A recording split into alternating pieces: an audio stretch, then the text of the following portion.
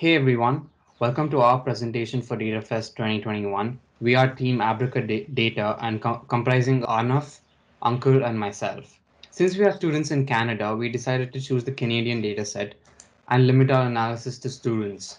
It is no secret that university life is stressful and it isn't very difficult to get carried away and conform to substance abuse or alcoholism. According to the Addiction Center, substance abuse is known to trigger or intensify the feelings of loneliness, sadness, and hopelessness. Also, according to the CRC, suicide was found to be the second highest cause of deaths among youths aged 10 to 24. In our analysis, we focus on the relation between mental illness and substance abuse. We found that the most common forms of substance abuse came from marijuana and alcohol.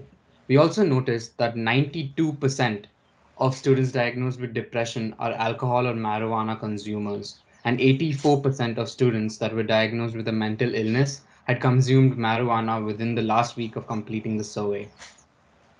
Also, 85.4% of students wanted to seek university counseling to help reduce alcohol addiction. After unraveling these numbers, we wanted to do our part in helping university students cope with substance abuse. Over to Anaf. From our narrowed interest of drugs and alcohol, we took a step further to understand if students who were in medical profession had any influence on potentially misusing drugs. And it was quite interesting to find out that 22% of them knew someone who had illegally prescribed drugs.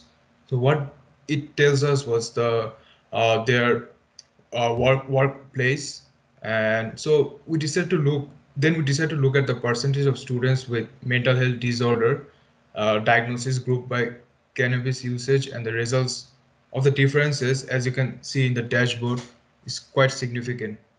In particularly, if you look at the dashboard with the no cannabis usage group, only 46% of the students had any sort of mental health disorders, while on the other hand, the other groups had over 70%.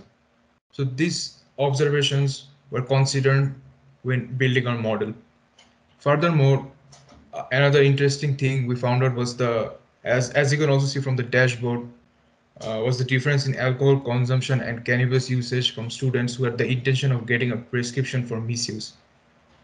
Interestingly, also found out that these students had higher chance of mental health problems.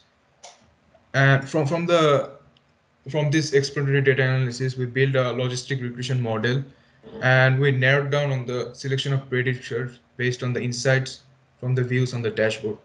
Hence, we decided to consider all this observation while building a model, and we actually obtained accuracy of almost 71%, which was done by 5-fold cross validation, and this is a remarkable achievement given the time constraint.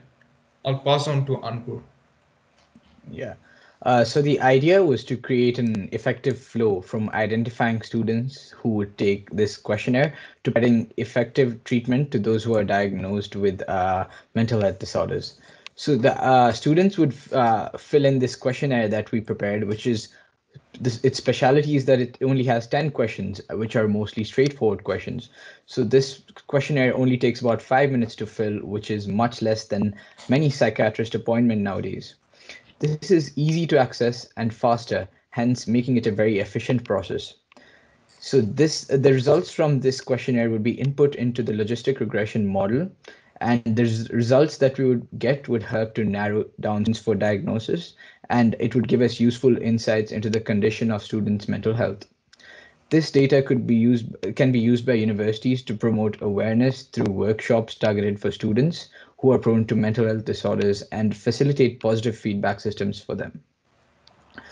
Some of the limitations of this data are that the mental health data we had was limited to disorders throughout the lifetime of the students. So we didn't have a way of exactly telling the timeline as to when disorder initially occurred. And because of this, we couldn't really determine whether it was the use of drugs that was causing mental health disorders, or like mental health disorders was promoting the use of drugs. Also, due to the lack of time, we couldn't extensively do an analysis on accurate predictive variables. Our next steps include spending more time on this and getting more analysis so that we can have more accurate predictive variables, and also including effective workflows by consulting specialists in mental health and stakeholders such as universities and students for questionnaire optimization. Thank you.